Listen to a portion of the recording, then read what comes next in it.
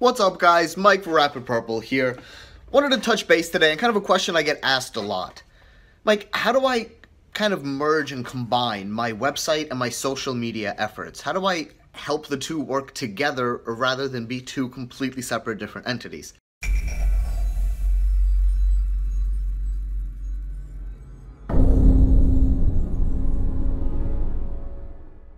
Phenomenal question.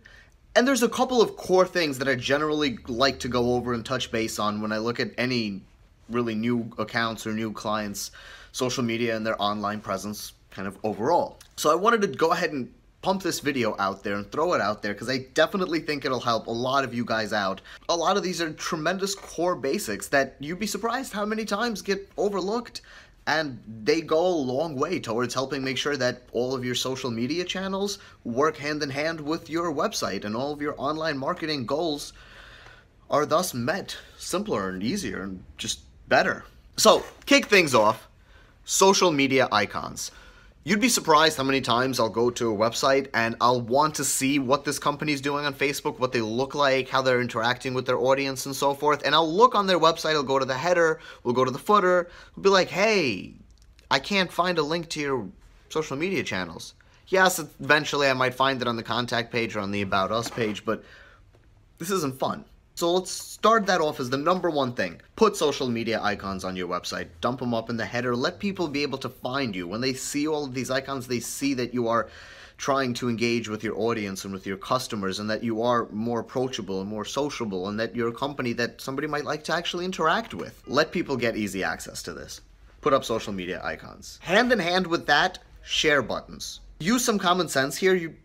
Certain things people want to share. Maybe your pictures on the gallery of your restaurant, maybe articles that you post for your law office, maybe the menu to your bar for new specials, or maybe the event that you're running for the game tonight. These things are things that people might want to share, and you want to kind of give them the opportunity to do it easier because you want to try to motivate them a little bit to actually share that event, share that article, share that picture. And in the end, this only benefits you, and putting these share buttons really isn't that complicated. And again, most networks have a very simple way that you can integrate all of this, so it's great. Put share buttons up as your second thing. Number 3, widgets. Widgets are an awesome little thing because you can literally take your entire Twitter timeline or your Instagram feed or your Facebook news feed for your profile or for your page, and you could embed it right into your website. So every single time that you make a post on Twitter and you tweet something out, or you post something onto your Facebook page, or even your Google Plus page, or your Instagram profile, your website can now work with that. It can be dynamic because it can automatically update because you have that widget there. They're awesome things. All of the social networks that I just listed have their own widgets made. You can pick and choose them. Facebook has several. Twitter has several different types.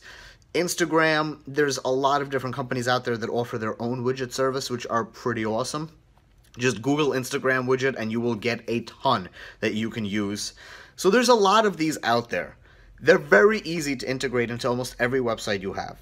WordPress, static HTML site, whatever the case is, it's really not complicated to integrate.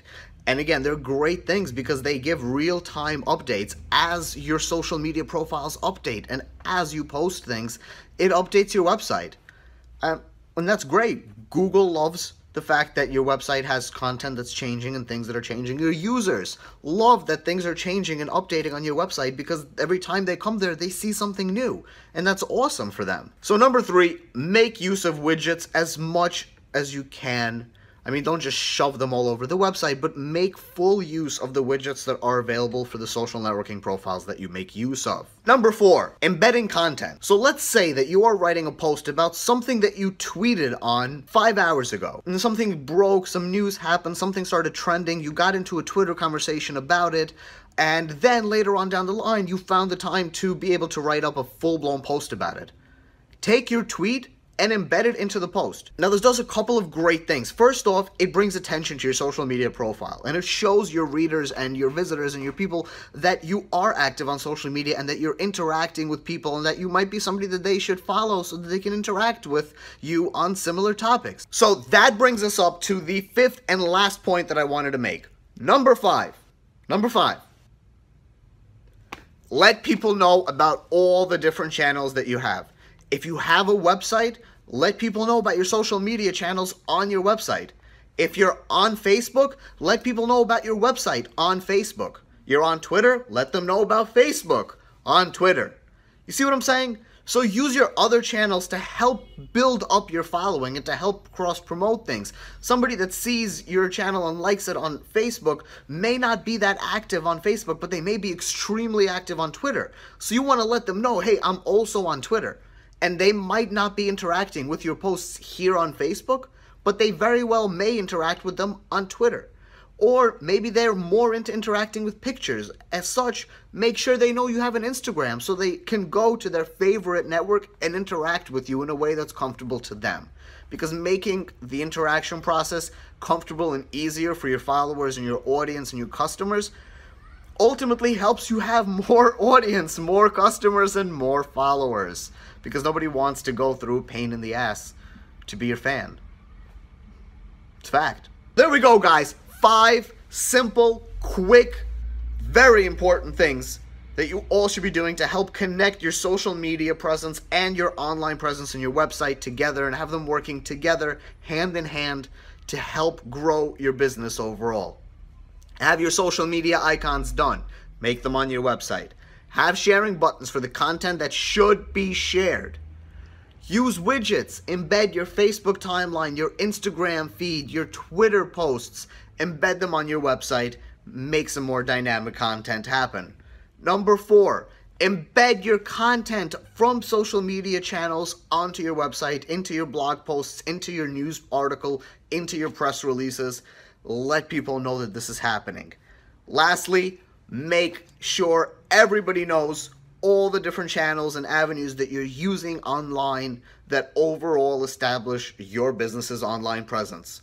Let the world know. So that's it, guys. If you have any questions, anything like that you'd like to say, leave them in the comments below. Make sure you subscribe for more videos like this. Like the video if you did, dislike it if you didn't. We'll see you next time.